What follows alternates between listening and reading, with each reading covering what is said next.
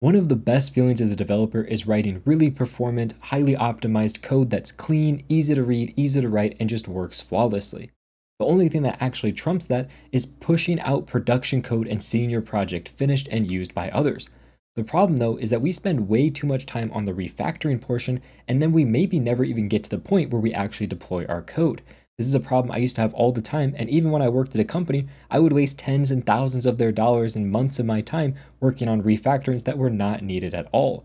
So in this video, I'm going to share with you a story of how I wasted tons of time and money, and also give you some tips to avoid those same problems. Welcome back to Web Dev Simplified. My name's Kyle, and my job is to simplify the web for you so you can start building your dream projects sooner. And I want to start this video with a bit of a story. So we're going to go all the way back to my very first full-time developer job. I was a full stack developer working in Ruby on Rails on the back end and doing like React, JavaScript on the front end, but it was fairly Ruby on Rails heavy. I would say there was not as much JavaScript and React as there was Ruby on Rails. So I was working on this and I was at an agency, and at this agency we were broken apart into different projects, and it was a relatively small agency. So the project I was working on, I was the only developer on that project. I was actually taking over that project for someone that was planning on leaving the company soon. So there was a small period where we were working on the project together, and then I was taking over the project full time on my own, and I was the only developer on that project. Now this project wasn't super new, but it also wasn't super old. It had maybe been around for a couple years at this point, and the whole idea of the product was to help out farmers by seeing more data around information in their field. So for example, you could check soil moisture at different depths to determine when you needed to irrigate, or you could see the position of your pivot to determine where it's at for irrigation. Just random stuff like that to help them with tracking. Same thing with like GPS and stuff like that. Now, at the beginning, this product was very simple. It tracked maybe one thing, soil moisture, and you only used a couple different devices. But as the years and months went on, they started to add more and more features, more devices, more data that needed to be tracked. So all this information needed to get shoved up into a database, stored, and then shown on the UI. And at the very beginning, this was pretty easy. There was one device, so a lot of stuff was, relatively hard-coded for this one specific device. Then they added a new device that tracked different data. So they kind of had some if-or kind of checks inside of here, do this or do that kind of situation. And then they added another device and another device and another device. And eventually it just became a massive mess of like if-else switch statements all over the place, trying to handle all these different scenarios. And overall, it was just a huge mess to work in. And this is just kind of how the system was built. It just kind of got slowly built on top of each other, and no one really spent the time to go back and refactor it because there was constantly new features needing to be pushed, and there was new things that needed to be fixed, that bugs that came up and so on. So when I took over this project, I spent a couple months working on it, and then I realized that all of this old code, this legacy way of doing things, it was really slowing me down, making my life more difficult, adding more bugs. Overall, it was just not a good experience. So I said, you know what, I'm going to refactor this. It'll probably only take me a couple weeks, maybe a month at most, that I'll spend refactoring this, and then my life will be so much easier after that. I guarantee you've probably thought the exact same thing about your code or a project you've worked on in the past. So I started doing some refactoring, and I had some downtime in between new features, so it wasn't really straining me too much. And then all of a sudden, new feature requests came in after maybe a week or two. So I had to work on those new feature requests, but of course the refactor wasn't done yet, so I had to do this on two separate branches. One with the current code that was working with the new features, and one with the new refactored version that was going to be way better.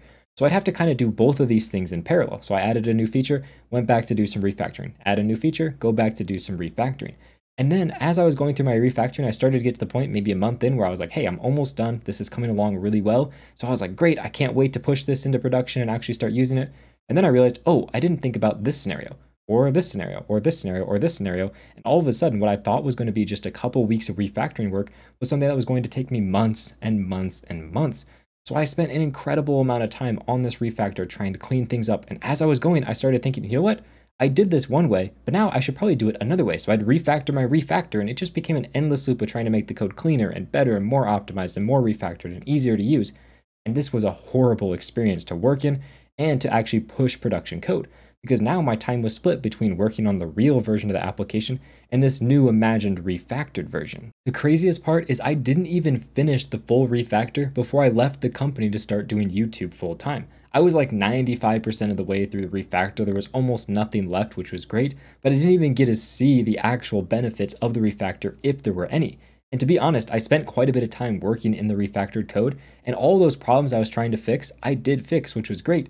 But my new version had introduced more problems that were similar. So I thought I was going to be saving a bunch of time, but really my code was different, but still introduced lots of problems and had lots of the same issues as before. It was just different issues than what were there before, but it still slowed me down in a very similar way. Now, hopefully this is not an experience that you've been in and hopefully something that you don't ever want to be in. So how can you avoid falling into that situation? Well, the very first thing you can do is just don't refactor at all. Never refactor, you'll never run into that situation. But this is obviously very bad advice because eventually code needs to be updated and changed to make better, because what you thought would work 10 years ago obviously is probably going to be completely different from what works now. So as your vision of the product evolves, you should do refactoring to make sure things work in line with what the new version of the product is. But this is something you should try to do iteratively.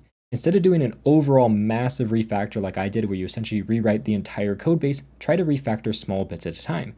This is especially helpful if you try to do it as you add new features.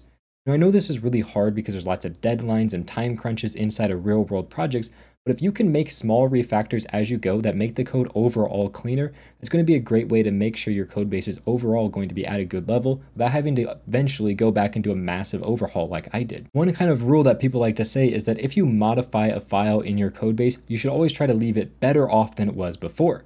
So instead of making your code messier and harder to read by just adding things and never improving the things that exist, if you're going to go in and modify code in a file, try to maybe clean up the code a little bit, make some of the code a little bit easier to read, especially if there's been a bunch of band-aid fixes on it. Maybe try to streamline that and make it work a little bit better.